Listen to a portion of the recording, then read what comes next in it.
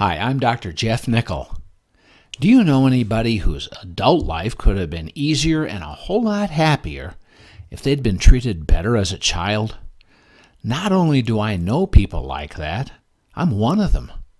In my work, I'm fortunate to meet pets and humans with broken and battered pasts. We're not alone. Esther was a 70-year-old single lady when she brought her shiny new 5-month-old kitten JP to see me. Actually, I sort of made that up. This little guy was plenty good looking, but his emotional state was rather tattered. Prior to his stretch in animal control where Esther found him, this feline waif had already been through 2 homes. Like most cats in shelters, his crimes had been behavioral. JP was known to be pushy and assertive in his play with other cats. It seemed that he had few friends in the slammer, but Esther gave him a shot anyway. Esther brought JP to me because he scratched and bit her whenever she tried to pick him up. Rather than rejecting him, she wanted to learn how she could give her new kitty the love he needed. He just wouldn't let her touch him. It turned out that JP had good reason to resist human handling. During one of his previous lives, he'd been thrown out the window of a moving car. The poor little guy was badly injured and needed surgery on his face. Beyond his aversion to being touched, JP wouldn't cooperate with being put in a carrier to come to the veterinary clinic. This young fellow was severely scarred. Residency training in my specialty requires an intimate understanding of the trove of research on animal behavior.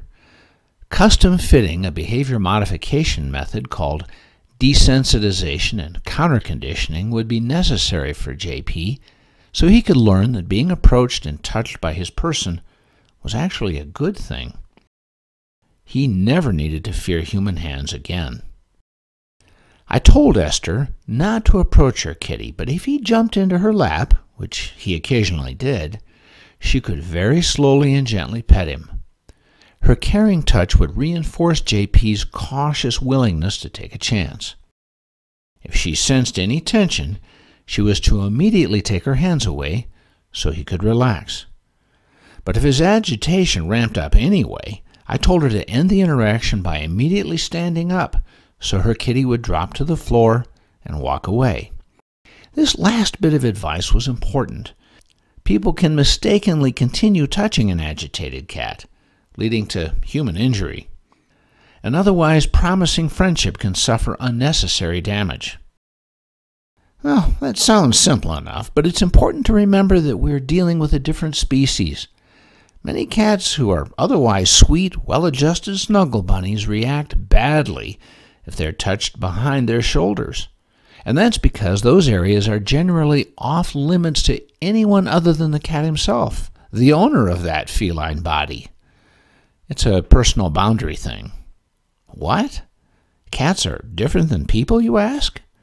Well, yes, they need for us to recognize their uniqueness and to respect their special requirements.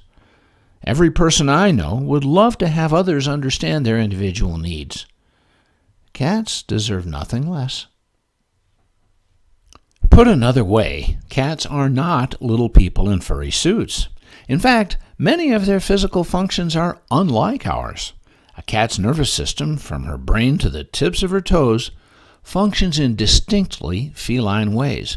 If you observe a cat in a colony, that's a free-living group, you would learn that their mutual grooming is confined to, you guessed it, their heads, necks, and shoulders.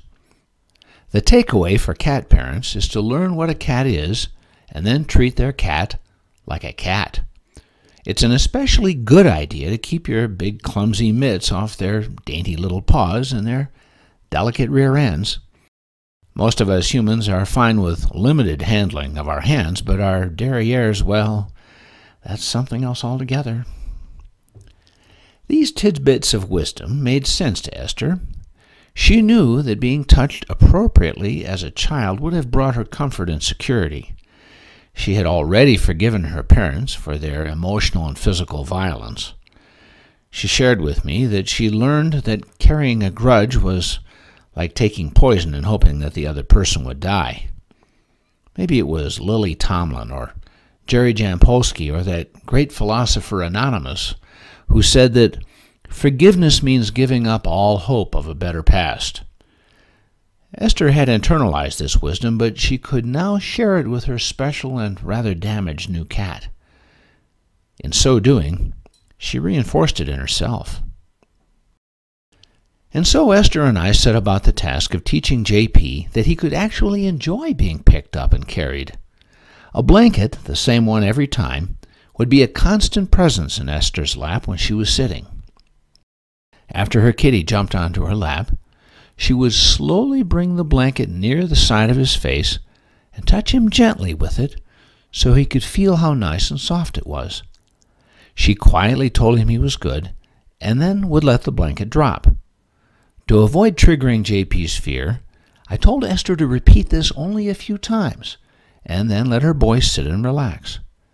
Our objective was for him to associate the blanket with his person's gentle care.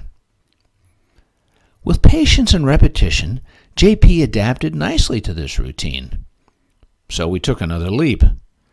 Esther quietly carried the blanket to where JP was resting. To help him connect a calm emotional state with it, I told her to spray it with the calming pheromone Feel Away. We wanted JP to associate feelings of relaxation whenever Esther and the blanket were near. This process of healing JP's emotional wounds was working for him. Esther, who'd thought that she'd made plenty of progress overcoming her own troubled past, began to realize that teaching someone else to trust illuminated a new path for her too. Her well-being was improving right along with JP's. While she was sitting or crouching next to her kitty, I told Esther to touch the blanket to the side of JP's neck or shoulder just a few times, twice daily. When it became clear that he was comfortable with this, I had her drape it over his chest and head. After repeating this step over several days, she was able to slowly pick up a swaddled JP and gently carry him. She always left the blanket available for her good cat so he could snuggle and hide in it when he felt like it. Esther and JP were having fun together. I taught her to use a clicker to teach her fine boy to come when called. There was always a tasty morsel and a gentle scratch under the chin when he arrived. While working with Esther for JP's well-being, I came to know this good lady a little bit. She explained that the damage she suffered as a child had led to some anger problems in her adult life. She'd struggled for a long time with the effects of her unhappy childhood, but found that investing herself in the care of another creature made it possible for her to reparent herself. In some ways, it can actually be easier to overcome our human challenges while caring for a wounded non-human. By listening and observing, we can appreciate their unique needs and bring out their best. JP could never learn to speak English or adopt a human perspective on life, so Esther fostered healthy change by adapting her leadership to him. When we do something that good for somebody else, we can mend ourselves at the same time. Those of us who didn't have reliable, trustworthy parents can find our way out of the woods by doing the job right for someone else. I understand how it works. I've taken that road myself. Giving service to pets and their people, well, that's what drew me to veterinary medicine in the first place. Human infants, toddlers, and adolescents who face uncertainty carry that anxiety all their lives. We may be prone to some regrettable adult behaviors. None of us can get back our childhoods for a do-over. All we have is now and tomorrow. But if we serve as a guide for a creature who lives in our homes, who never grows tired of us, and who will never leave, we can do right by them and ourselves. We can't be 8 years old again, but we can be the good leader for somebody else who really needs us. I hope you found this information helpful. You're welcome to share this podcast with any of your pet-loving friends. Each week I share a short video, a podcast, or a blog to help bring out the best in pets and their people. You can sign up at no charge on my website, drjeffnicol.com. That's drjeffnicol.com. And when you do, I'll send you my free at-home pet first aid and CPR guide. Thanks for listening. I'm Dr. Jeff Nicol.